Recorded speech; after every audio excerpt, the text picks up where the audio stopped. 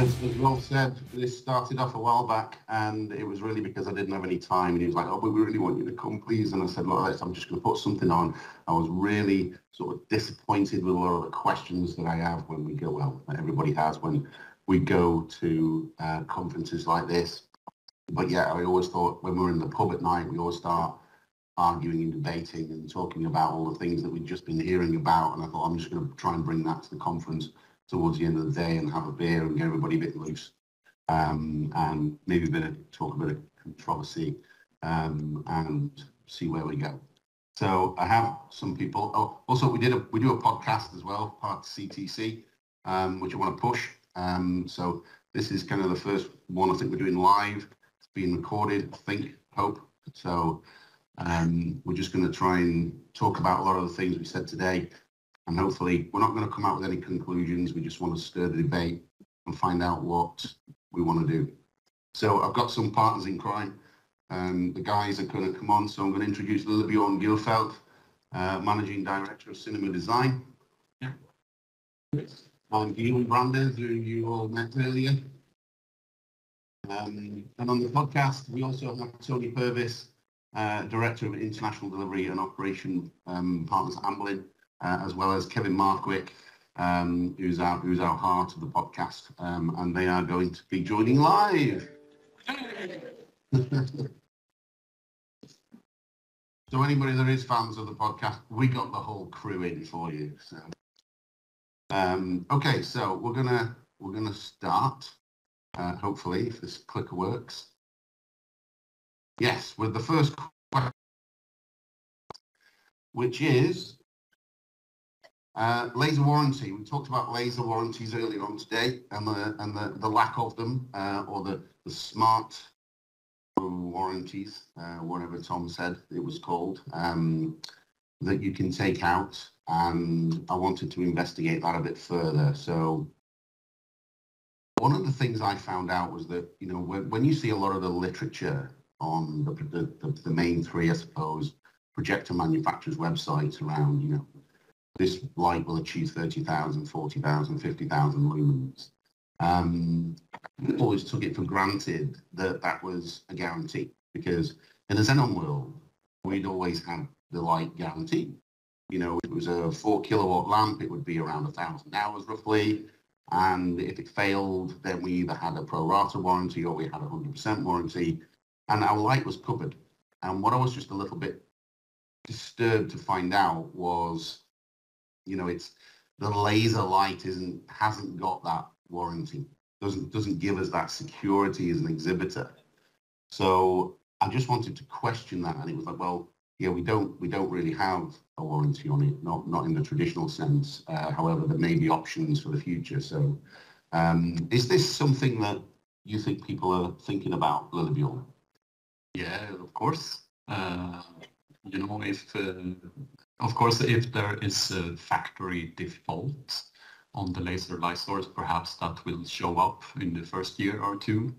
But like you say, you are going to use the projector more than that.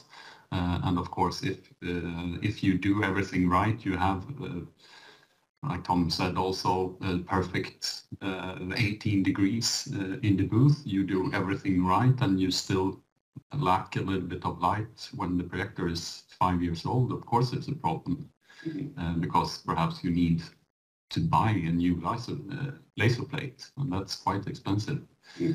And of course, this is more or less perhaps the second time that most of us has been meeting up again. The first time in Barcelona a couple of weeks ago, and also been starting to discussing. So it's an important question, of course, and it needs to be addressed. But yet again, also, if you buy a car, like Tom said, perhaps there are limitations in the warranty. You can't do whatever you like and still be covered. And this is a new technology that have pros and cons. And this is one of the cons, perhaps. I don't have an answer more than saying no. Yes, well, definitely. I was looking for this one. Yeah, but sorry. So, I mean, you're talking about, not having a warranty. It's one of the downsides, and Tom was comparing it to cars. Where's Tom? Tom, put your hand up. There you are. But we're not coming from driving cars. We're coming from using xenon lamps. And in a xenon lamp world, we have a warranty, and therefore we must have some form of warranty on the laser light source, because we've been used to having that protected, under warranty. And this is the uncomfortableness that I find that going into it, because I'm just going to advance the slide slightly. And this is not accurate data. Everybody has really nice graphics. I don't. I have to make them myself. So sorry. I don't have a budget. So this is me. And what I've heard some people say. Budget. Oh, budget. I don't have a budget either.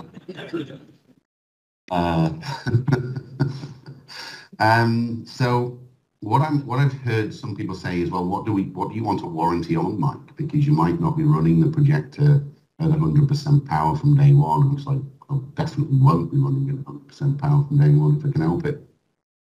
But I think, when it comes to xenon lamps, I'm looking for a commensurate kind of warranty on a xenon lamp. I'm looking for, your warranty on a xenon lamp is based on the maximum kilowatt, for the amount of hours, which is about 4 kilowatts for 1,000 hours. Should be fine. If it isn't, we're warranty against it. And that's what I'm looking for with a laser projector, which is, what it does on the tin is what I want the warranty against. If I want to underrun it and hope it lasts longer, like I would in a lamp world, then that's up to me as an exhibitor, surely. And that's just good practice if you can do that. But I want the warranty to last based on running it at maximum power for 40, 50,000 hours or whatever it is. So, if you run it 90%, 80%, 6%, it's going to last you longer with the right condition, cooling and things like that. And that's fine, but we want that warranty that's based on that thick line there, which is what the literature is saying. What disturbs me is the average hours, Tom. Does that disturb anybody else? Not in a horror film kind of way, just there's average when you're talking about 1,000 hours, fair enough. When you're talking about 50,000 hours, a long time.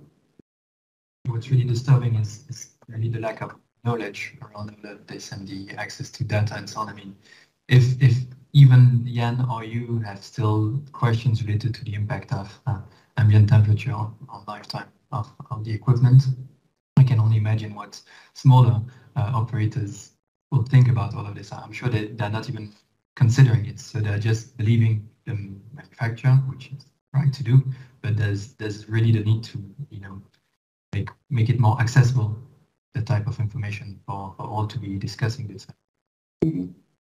But then also, yet again, if you compare the smaller cinema that perhaps have one screen, of course, it's a problem for them to not have the proper light output in perhaps some years in the lifespan of the projector.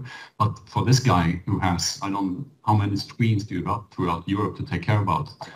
No, you don't know. It's plenty. But, just having 10% of those screens not be able to achieve the light output after 5 years, that's quite a decent amount of money as well. Absolutely. But it's not just for the smaller ones, it's also for the largest ones. It's about 2,500. You're right, it is. Even a small percentage is a big number for someone like me. I mean, I'm not normal. We're quite big. Not everyone's as big, but there's still some that are pretty big. It is a big issue. Are you? Can I ask? Are you talking about two different issues here? One is the warranty. One is how long the damn thing lasts. I'm a bit confused.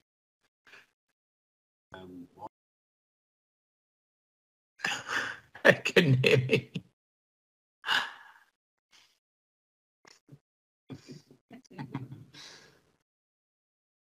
It's getting his phone changed. Mike is getting a new microphone. That's what's happening. Mike, there's a new mic. Exactly. Right here.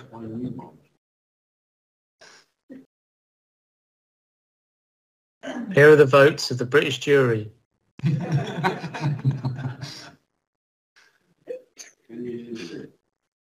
Bingy, bingy, bong. 2 points. Diggy, diggy, dig. Is he wired up yet? Can you hear me? Yes, we're back. I can now, yeah. Okay, sorry about that. I can't remember what my question was now. I remember it. It's about both. It's about how long it lasts as a general rule, as in what the literature says it should last, and it's normally around 50,000 hours from 100% to 50%. It can vary depending on the model and whatnot, but generally that's what it is. What I'm trying to understand is, is it warranted for that 50,000 hours? At 100% output, you mean? At 100% output. Right. Knowing that if we run a 70% output, we could probably get more than 50,000 hours, but the warranty covers it from 100% output. Does that clear it up? Yeah, no, I understand. I mean, and again, I'm playing catch up, and the manufacturers, what's their answer when you ask them that question? Sorry if you've already answered it. I'm curious. We had some in the room. I did warn them that I was going to pick on them. Right. So I don't think I warned Tom. Sorry, Tom. But I mean, Tom mentioned earlier on that there are warranties that you can take out, but they cost extra.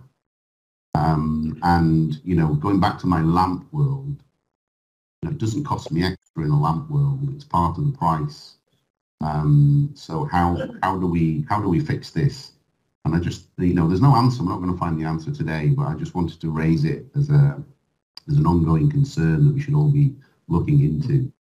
Because otherwise, and also, I'm not looking for a little bit less than it's giving out. I'm not looking for, it says after 20,000 hours, it should have only degraded to 90% and it's at 89. I want to claim on the warranty. We're not looking for that. We're looking for like big drops. After 20,000 hours, which is what, 5 years roughly. That's a long time, and then all of a sudden your light drops, and because your existing 2 or 3 year warranty is expired, if you didn't take an extended warranty, and some will, some won't, then you've effectively got a light source to replace. It's quite expensive. So as I say, I think you should just raise this. Yeah, and also the laser light source in cinema projectors, it hasn't been around for as many years. So all the calculations that the manufacturers do are based on statistics, right? But then also we can see defending the manufacturers a little bit, that we can see now the Series 2 projectors. They're a really great quality piece of kit. We can see that now that everybody asked when we put them in 2011-12 for how many years is they going to last, and the answer from us was, well, for how long does a computer last? 7 years, something like that. And now we can, after 7-8 years, we can see if you have maintained the projector correctly and you have a dust-free, cool environment in the booth. The projector will probably last perhaps up to 15 years or something like that. We can see they're quite well built. So hopefully the laser projectors with the laser light source will be in that span of quality as well. That doesn't answer the question, but just fingers crossed. No, absolutely.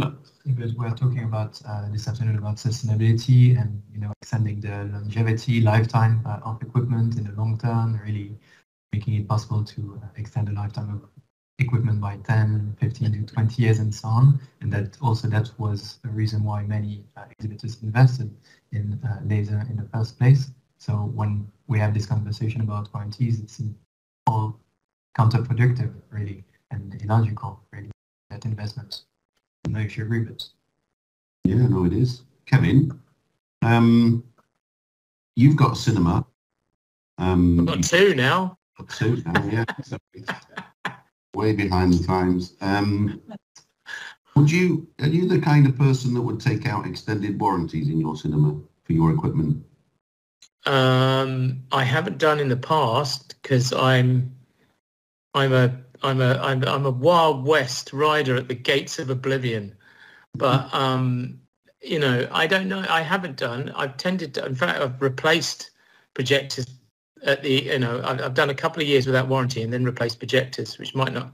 I can imagine wouldn't be the favourite of everybody to do that. But if I'd spent all that money on a laser, then I probably might think about it, most definitely, because that seems like an awful lot of money to fork out for 5 years of light to me. But there you go. No, it is. I mean, it's not. It presumably. I mean, Mike, you do the maths all the time, but presumably it's still better than the Xenon, even if you throw it away in 5 years. Would that be right? It doesn't sound right to me, but if it is, then No, I don't think 5 years. No. You've got to have it running long. I mean, my job is to try and make them run as long as they possibly can, and I will. But 50% light output after 5 years would just give you the hump, wouldn't it? Yeah, so that's why you obviously want to run it younger. So that, I mean, let's get things into perspective. You know, the chances of it failing and it degrading below that 100% line is probably slim. It's just that it isn't confirmed. You know, all of the tests we've done have said that it's probably going to get there. I mean, it's probably going to be fine, but it just leaves exhibitors in a really uncomfortable position where it's not warranted. You've not got that guarantee, which is probably okay if you got 1 or 2. If you've got 500 or 1,000. I mean, I have to say, again, being very parochial about it, the Xenon warranty for me, the most important thing was less the cost of the lamp and more the fact that it could take your lamp house with it when it blew up, and that was covered as well. That was very important. So I'm assuming, but I assume if a laser blows up, the town goes with it. Is it? I don't know. Maybe your town. Yeah, maybe. Yeah. It seems quite unfair to me that all of the risk in this situation is with the exhibitor as opposed to the manufacturer. It doesn't seem quite right for the risk to be placed with that way around, especially with the new technology. If it's constantly being developed and constantly being worked on, and we don't know the results and findings because it hasn't been around for long enough, then why should the exhibitor spend a load of money and not have a guarantee in place? It just seems absolutely absurd. And basically be a test bed for the technology, ultimately. Exactly. Yeah, no, agreed. Obviously.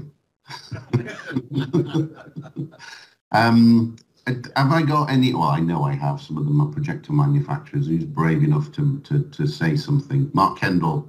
We have a bravery award going to Mark Kendall somewhere. Talk amongst yourselves. This is what happens when you've had a beer. Yeah, that's the point. As Tom said earlier on, and Kevin and Toni, forgive us, you weren't party to the presentation that Tom gave, but the point is, in terms of warranty, there are many factors for laser to consider. It's not just the single projector light source. And I would also add that, you know, at the end of the day, everything's possible, but there's always a cost there.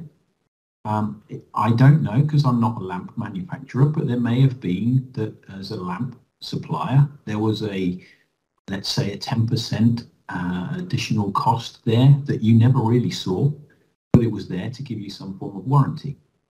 Now, as a manufacturer of lasers, if we added a 10% cost to the cost of a laser, which you're already complaining about possibly being a little bit more expensive, if we add 10% to that cost, then maybe as a manufacturer, and I don't specifically talk about NEC as something we're going to be offering, but just generally as a manufacturer, maybe we could offer that warranty for the 50,000 hours. We'd need to do the mathematics, but then as an exhibitor or exhibitors, would you pay for that? I think you'd pay for it. Well, I'd probably pay for it in a flash. But again, we'd have to do maths. It's all about the maths. But again, surely the maths has already been done if there's a price for an extended warranty. Yeah, but the point, Tony, is that there's an extended warranty there from most manufacturers that would be up to at least 5 years. Some would offer perhaps longer, but that doesn't necessarily, well, it's not going to cover 50,000 hours. Yeah, so it's 5 years or 7 or 8 or 10, or depending on what you've agreed with your supplier. You know, and that also covers more than just the laser light. That covers the parts and everything else that goes with an extended warranty. So it does cover, but again, there's some intricate detail in that warranty about what it covers when it comes to light source. Does it cover standard general degradation of the light, or does it cover on-off failure? You know, it's failed, it's not on at all, rather than it is on, but it's just not as bright as it should be, because there are quite important distinctions in that. I mean, that struck me when you mentioned this in our conversation with the Unique Tech Group, is that many clearly hadn't maybe read the thin line in the warranty contract, but that's another detail. But I'm going to ask you a question. You said you wanted to be able to do the math, but do you have access to the numbers, to the data, to do the math actually, or not really? Nobody asks me questions on this. That's not how it works, Guillaume. I probably don't, but I'm sure it's available. Sorry? Yeah, we've got that information. We've been reliably told by Phil. Yeah, so okay, so we're just raising the issue. I'm sure you've all got the message, so let's move on. We have got a bus to catch. So I can't read this from here. 2 meters. Where am I going to get 2 meters from, you bum? You can't see this, guys, but it's about the optical hazard distance that Guillaume was talking about earlier on, and how, you know, it's a real problem potentially going forward. I'm just going to forward the slide because the next one kind of shows it as it really is. And this is the ruling, which is you have to maintain. This is Europe only, by the way. America don't have to do this for legacy installs, only new installs. And I think theirs is 2.5 meters. So there's pros and cons.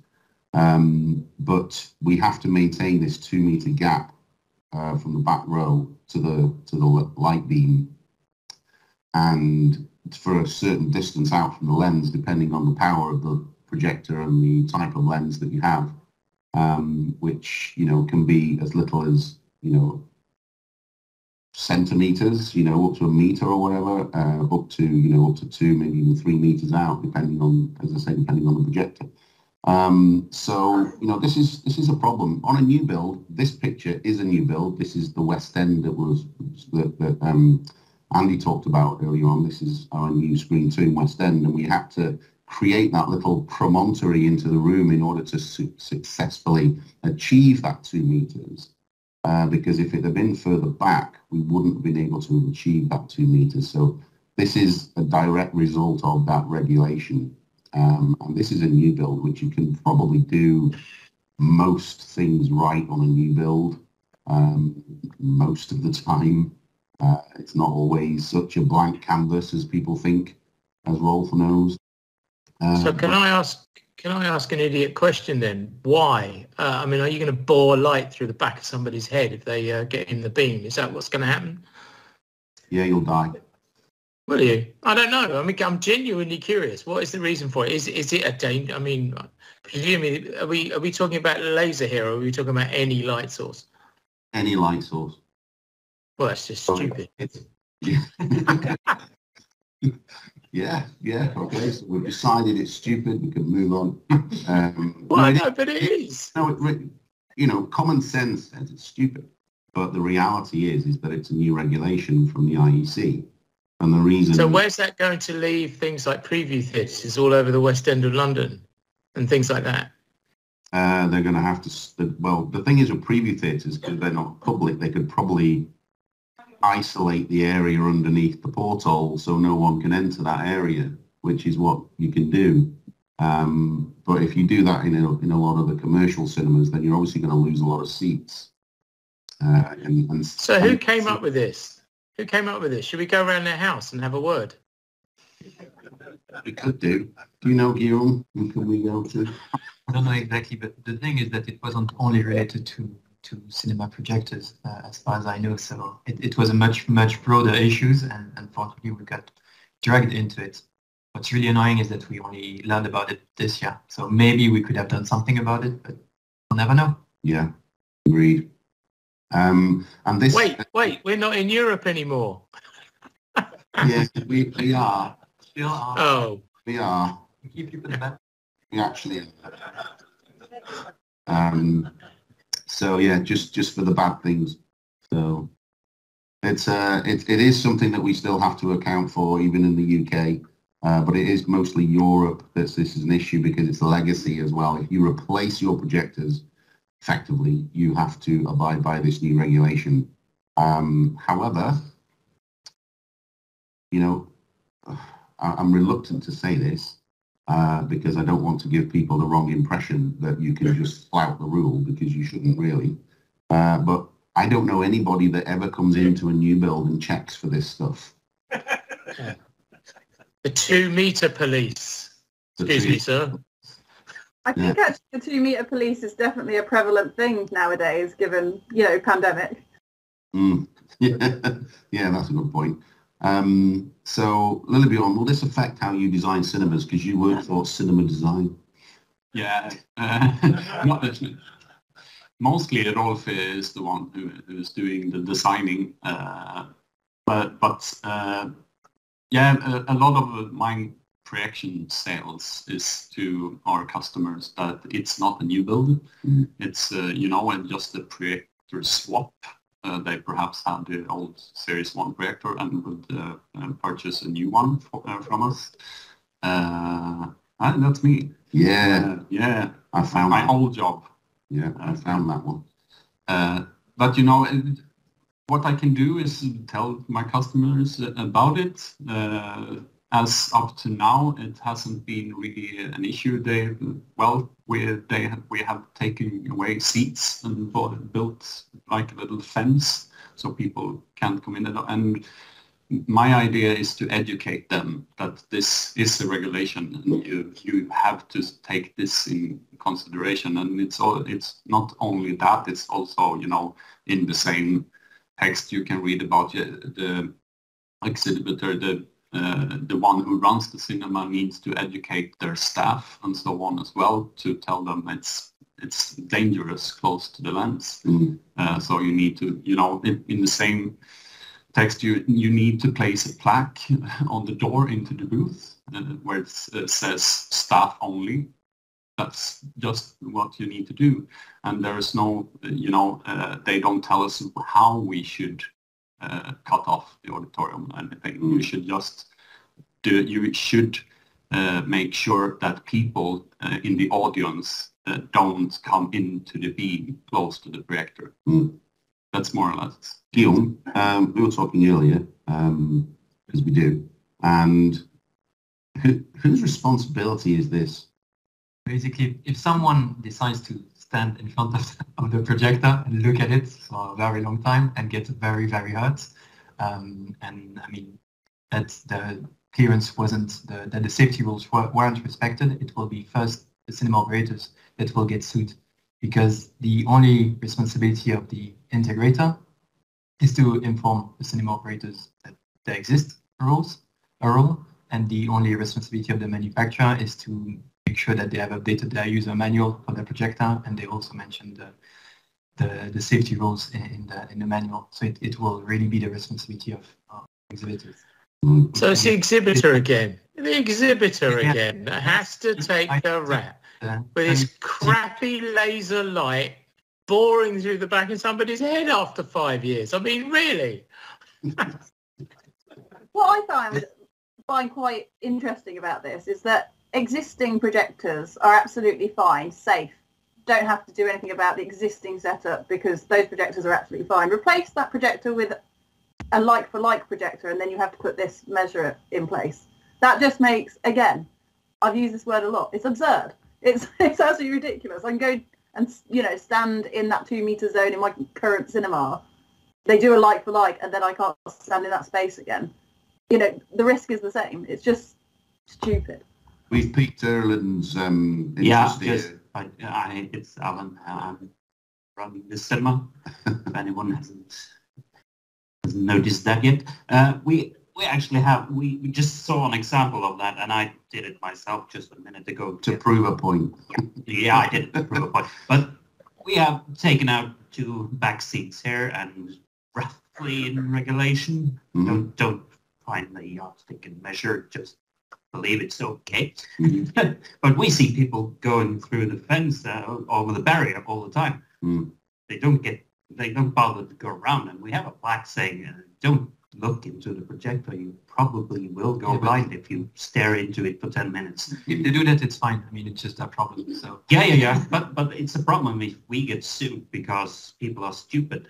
no, you won't get sued. I mean, if they went over the bar on which you said you shouldn't go on top of the bar, it's fine. Yeah, then we're fine. You're safe from stupidity. Can I do a comment too? I knew you would, because you rang me about 3 a.m. sweating, going, "This is ridiculous." Yes, I do. I'll continue doing that. But I mean, if someone stops and stares into the projector, that's blame on the customer. It's not. But as long as this is calculated on the quarter of a second, if you get damaged in less than a quarter of a second, which is hard to prove. But if someone intentionally stares into the lens, is not to blame the logical extension of this is we're going to have to put stickers on windows on a sunny day saying, "Do not look at the sun. It could damage your eyes." Depending on what lens is on the sun and how accurate it is. Yes. Only if it's a new window, though. That's all. Old windows, fine. Anything from the Tudor period, look at the sun, no issue. That is a terrible picture of me. And you can use sunglasses. You can have a pair of sunglasses next to the projector. So when you pass it, please put on your sunglasses. Yeah, 2D glasses. What if someone was standing 10 minutes in front of the projector and I was watching the movie? I would say, "Fuck, move that, take that key on your..." Exactly. That is the positive of this situation. It does mean that if you have that 2-meter gap, there will be less people getting up to the toilet halfway through a movie and ruining my experience. So one silver lining there. So it's a problem we need to think about when we're looking at new installs and legacy installs as well. So when we're replacing projectors, we do need to take that into consideration. And the seats that we're removing as well, just to point out, they're not, the seats at the front that might not get sold very quickly. They're pretty prime seats at the back for a lot of people. So they are prime seats we're having to remove, which is something my boss will. Or we only sell them to short people. Short seat. Absolutely. I'm sorry, sir, you're just too tall for the back row. If you'd like to move forward. But just so people know, there have been, I think, 3 accidents related to laser in the past, I don't know what, 10 years or so. 50 years. 50 years. Only 3 accidents, and 2 were from staff members who, well, it's not exactly the same issue. So only 1 customer somewhere, I don't know what he did, was hurt. So, and there wasn't, he didn't sue anyone. He probably did something very stupid. Yeah, but on that, I mean, no one knows what Zen is unless you're in the industry, really. I mean, some do, but most don't. But does the fact that a cinema might advertise that it's laser projection bring a certain stigma around safety, because everybody knows you're not supposed to point laser into people's eyes? If people think it's laser projection, they're thinking, well, that shouldn't really be in my eyes, or is it safe? Is that something to be concerned about, do you think? Or I really don't know. I guess those who sell laser projectors have maybe done surveys asking audience the type of question. I really don't know. But the problem is not laser; it's bright light. Well, yeah, but I mean, it's going to be just laser, because that's what you're all pushing on. It leads me to DCI and 90-foot Lamberts. It could melt your eye. This is amazing. You'll only be able to sit on the front row. Not really. Okay, we're going to go on because we've got 3 minutes left. So, scope, flat scope. I'm sick of it, frankly. I don't know which end is up anymore. And when we're building new cinemas, what got me thinking on this was the Suicide Squad. I watched Suicide Squad. I'm not proud of it, but I saw a tweet from James Gunn saying we didn't play it in, we didn't make it in scope, despite the fact that it's a big superhero film, anti-hero film, whatever. We made it in the taller aspect ratio of 1.85 because we knew it was going to be playing on IMAX screens.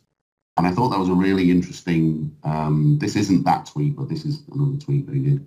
I thought it was really interesting that they changed it round, so that scope was no longer wider than flat. It was that flat was now taller than scope. And I thought that was quite interesting, and whether that was a direct result of digital. Does that challenge the, dare I say, romanticized view of, flat should be flat and then scope should always be wider than flat, which I get and I kind of agree with, but at the same time, is the perception, particularly with younger people, and the fact that they're watching a lot of things on phones, unfortunately, does that change things? I'm not saying it does or doesn't, I'm just asking the question. Because generally we have this is what we had for the vast majority of movies when it came to 35mm, which was flat scope. Well, 185 and scope, flat came in with digital, really. But then the more we got into a digital world, the more we started to see 2.1 and then 2.2 to 1 in a flat container. And then we would get like we got 2.1 to 1, then 2.2 to 1. And then we would get, Robert Eggers and his Witch film and Lighthouse with, the really narrow ratio. And then we get Quentin Tarantino going the full hog widescreen, and we're getting lots and lots of film directors. And in some cases, top film directors that are changing the ratio all the time. And I'm not here really to say, stop doing it, you bloody fools, because you're ruining our screens. Because I don't think we can. We shouldn't be trying to curb creativity. We need to, I'm thinking of how can I create a screen that can accommodate as many of these ratios as possible without having to go with, moving masking and everything else, which I would love to do. Everywhere, but some people just don't like moving masking. So how can we have like floating screens that can accommodate most ratios and present them in the best way forward? So I blame cinemas and their laissez-faire attitude to masking. It's just allowed this to run riot, frankly. Is it that, Kevin? Because I can see lots of films, lots of TV shows being filmed in these rogue ratios. I know. I was being a bit fruity, but what I mean is that we always had, cinemas always had masking, and then when they stopped having masking, presumably that it means that nobody cares about masking. So you might as well just have a big white sheet and put whatever shape you like on it. Ultimately, which I think is a shame, but I'm just an old lag. What about you, Tony? What's your thoughts on that? What do you care what it's like? Can you just fill the wall with screen? Andy even said that earlier on in his presentation. He said, a lot of people just want to fill the wall with as much screen as possible, and they can put the biggest image possible. I think that I'm younger, but I still have that old lad mentality, like Kevin. I enjoy my moving masking. I think there's a time and a place. It comes down to creativity at the end of the day. I mean, I love Wes Anderson, and Wes Anderson uses all of the aspect ratios all in one go. So, I think if it suits the film, then it suits the film. The trouble, if people are doing it directly because they want their screens in IMAX, or they want their film in IMAX, then I think that does throw in a little bit of trouble in that, you know, it's very competitive to get your movie on an IMAX screen. So if you're creating it with IMAX for IMAX, then sure, maybe you've got more of a chance. But it does sort of almost price out independent cinema, independent cinemas who don't have that technology. But it also limits. There will be filmmakers that will be left behind if this is the way that's going, because their art is more traditional. It's more CinemaScope. Yeah. Weird screen sizes, then I think we'll lose a bit of art. And with no disrespect to IMAX, isn't formatting for everybody for IMAX rather the tail wagging the dog a bit? You know, I mean, it's still a small number of screens in the world are IMAX, aren't they? Yeah. So why should we all have to put up with I put up with a smaller picture because I make my scope bigger than my wide picture. You know, I know I'm a bit weird and unusual, but so I've got a smaller picture because he wants to run it in a few IMAX screens across the world. Yeah, I think if you've got masking, then you're kind of covered. You know, flat and gun scope. I think it's for a lot of the cinemas that don't want masking, don't want the burden of masking maintenance, because, you know, they move, therefore they need maintaining. And I understand it. And I even spoke to one integrator and was asking them if they can put moving masking in, and they were like, oh, we don't know how to do that. We can put screens in, but we can't put moving masking in because nobody ever asks for it. We've not really got that skill set anymore. You get that? Now then, again, also if you've got screen masking and you end up with this, you know, you get a lot of different ratios to play. You need to tweak that masking all the time as well. And, you know, there are physical limitations also in if you have masking. If you only have to the sides, perhaps you can do it manually to fit everything. But, you know, if you play 4 shows a day and you want to program that in, you need, you know, to perhaps refurbish the masking also with more relays and cutters and so on for it to stop at the right way. And once again, for the larger cinema chains to do that in a lot of auditoriums, that's also a pickle to get hold of. It's of course more easier to do it like this because you don't really have to do anything.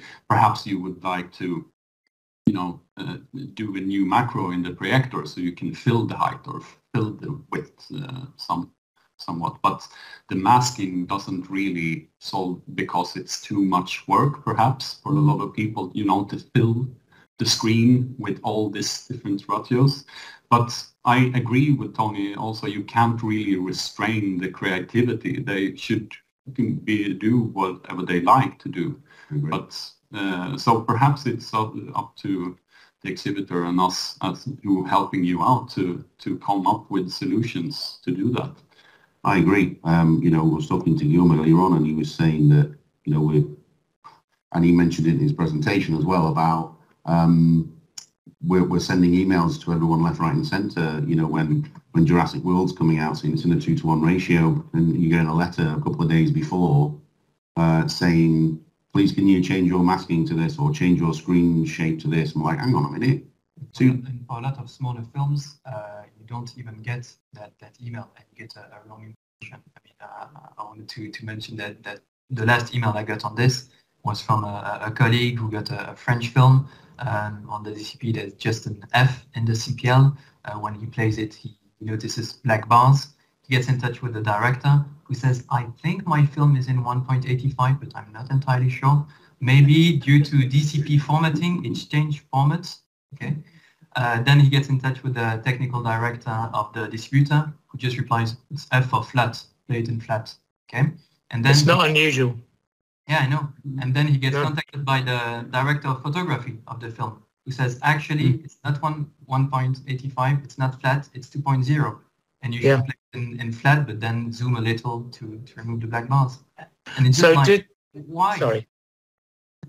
Does Okay. DCI have a naming convention for a DCP for ratios that are not flat and are not scope? I don't know that. I don't know if Tony would know the answer to that one. Throw me under the bus there. I've got no idea. I've never seen anything other than flat or scope. Yeah, but quite often they're misnamed. Quite often a scope will have F on it, you know, and you go, well, you're F'd because you should be S'd. I think the naming convention refers to the container rather than the ratio. So you can have whatever container you want, whatever ratio you want, as long as it's in one of the two containers, whether it's in the scope container or the flat container. But how does that help? How does that help us make a playlist in the right ratio for the screen then? If it just you can put, that makes no sense. Surely it should tell you what ratio they want you to show it in. Surely. Well, that's logic. Yes, absolutely, completely agree with you. And then that brings on the next question of, well, we should be able to test it then. You should be able to test the content, but that means you have to receive the content in good time and request a KDM, which won't automatically be granted until the studio... 24 hours tops most of the time. Yeah, well, that's what we do. It's 24 hours before unless you request otherwise. So it brings in a logistical element and also the time of the people that work at the cinema, whoever's playing that film and doing the testing. Are they going to have time to do that? And then if they do, is that going to be a week in advance so that then they can sort out their macros and their masking? Or, it's just difficult. It is. Communication is key on that. But it's so rare. It's so rare for exhibitors to have really good information about the film they're showing. Very rare, very rare. And as someone who really cares, as we all do, about presentation, that's important to me, that I know what ratio you want it in, this is all important stuff. But unfortunately, exhibitors seem to be sort of the poor relation in that regard. So what I'm doing really is I'm just questioning and challenging the status quo on flat and scope, going back to my original point of whether we should be installing different ratio screens. And I'm not saying we should before anyone starts throwing oranges or any of the spare fruit at me. I'm just trying to ask a question as to, does digital and digitization change the way we install screens and the shape of those screens, given the fact that we've got a lot of 2-to-1 ratios coming out? The chip is actually 1.896 to 1 or something like that. Is there a logical reason to have a 1.896 ratio so that we don't have to zoom in and out? But are you not in danger of starting another Wild West there? Because there are standards. The screen should be a certain size for a certain auditorium, but that is more and more going out of the window, isn't it? I mean, there's a very famous London centre of London cinema where the screen's just too bloody big. It's just too ridiculously big, and all of these they're used to, you would calculate the size of the screen for the size of the auditorium, and it was comfortable to watch from most places in the auditorium. But if you start saying, well, just put the, doesn't matter what you put in now, because we can have all sorts of weird crap on the screen anyway, what difference does it make? I think it's a reasonably dangerous road to go down. I mean, not that I'm going to change it, but it just seems, I thought there were supposed to be standards that we adhere to. That's the point. We're talking about throwing standards out, aren't we, really? Yes and no. I wouldn't say we're throwing standards out, because I agree. I know what you're on about. It was on a too large screen, but no one could tell anyone who said that. And it's not mine. And I'm just trying to say we can still have the right size screen for the right auditorium, and the seating capacity and everything. But do we, for instance, this screen here? I know you can see this one, guys. But I mean, could you in another world bring the bottom picture line down and create more of a 2-to-1 ratio? Because to the slide, we've got a traditional scope on the right hand side there with the scope image, and then we've got a flat it's a 185 screen on the left hand side. Now the image, once it moves over, it stays the same size. You know what I mean? It's not it's not gone smaller. All you're doing is making flat bigger, because that's what flat would look like, and that's what it would look like in here. I should have chosen a different picture, actually, because you can't see the edges. But the point being is that if you was to make, for argument's sake, move this bottom picture line down and make this screen taller, then that's what you get in flat, which means that you're not necessarily making scope smaller, because the scope is still as wide as it could possibly go, but you're making flat bigger. And is that something that we can have? Is that something that is acceptable? Is that something that filmmakers might move towards? I don't think they will. But you know, I mean, we see evidence all the time on streaming movies, don't we? A lot of streaming movies and on television films are shot in cinema ratios, but they were never even intended to be in the cinema. So you get black bars top and bottom on a lot of television shows now, which is kind of makes no sense to me. If it's never going to be seen in a cinema, so clearly they're trying to replicate the cinema image. They are. Yeah, it's research on that actually, and they said that a lot of filmmakers are doing it now because one, they want it to look more cinematic, which is the irony, because it's like, well, it's not going in the cinema, but you want to make it more cinematic. And two is because 2-to-1 ratios and scope ratios look better on a phone in those ratios, which a lot of people are watching TV shows, a lot of kids are watching TV shows on a phone, which is depressing. But that really hurts. That really hurts. True. My lad sits in the living room with a 65-inch TV in front of him that has YouTube at the touch of a button, and yet he's watching YouTube on his phone in front of his face, which just baffles me. So anyway, I mean, that's by the by, that's just weak. So, you know, this is the other issue that I'm trying to get, which is, you know, flatten scope, but it's the pre-show as well. The pre-show is something that winds me up, because we get a lot of these scope films in a flat container pre-show trailers. And you can get a lot of adverts that are scope in a flat container. And what I'm trying to say is, if we was to have a 2-to-1 ratio, then you're going to be able to have less pillar boxing with those screens, because it currently looks like that, which is smaller, because it's in a flat container, which is top and bottom. But if we was to have, sorry, oh God, press the wrong button. Can't even see, I'm old. There we go. So we can have that on a 2-to-1 rather than that on a scope, which means that you're getting a bigger image on the pre-show rather than this letterboxed and pillar-boxed version of the image, static scope screen. Yeah, I know James at Savoy, he's very, very, very keen on this. He puts 2-to-1 screens in. That's what he does. So he gets a sort of compromise on both flat and scope. Yeah. But you get a bigger image on that. That's his answer. And he's very happy with it. So yeah. Then yet again, if you will put in 2-to-1 or a flat ratio screen, you need to like build the auditorium a little bit higher, and then you solve the problem with the 2 meters at the back also. Yeah, unless you bring the bottom down.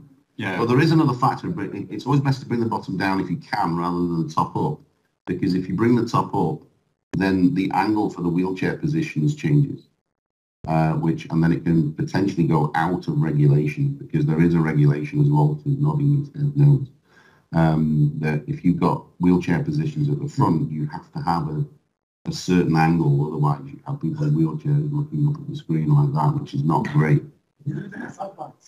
And you're losing the sight lines. Exactly. So you hit the acting speakers. Well, you do in here and the other rooms. Yeah. I mean, it's very difficult not to hit the Atmos speakers in nearly back of the head. So, okay, we've got 2 minutes to just talk about screen gains and whatnot. So this is what Andy was talking about earlier, basically. I was so pleased with my little graph, I put it on again. Copy and paste is wonderful. So, again, it goes down to that, one of the things I've been really wrestling with designing cinema and specing cinemas is, what game screen should I have as opposed to what projector I should have, whether it's a laser projector, whether it's a phosphor, RB or an RGB, and you have to take into consideration all of these things now. Do you have this problem as well, Lillebjörn, with understanding screens, or do you just put in the most expensive everything? Yeah, of course I do. No. Well, it's from case to case. Of course, a lot of my customers are perhaps the smaller cinema, so it's not that big a problem. And also, a lot of them don't have been using polarized 3D, so they have already a matte white screen, in Sweden anyway.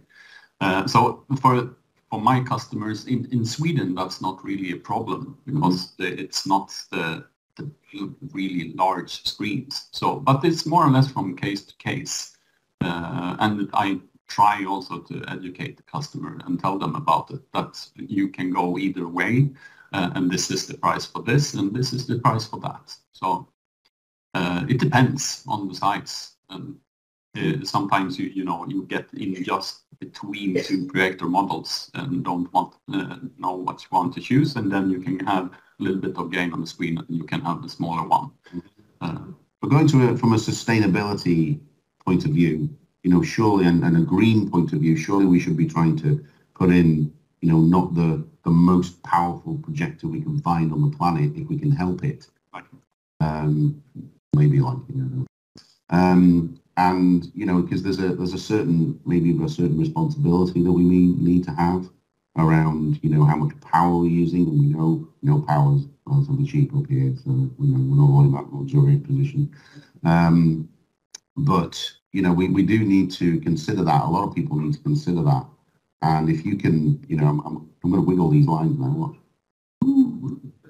So rather than putting it in at those.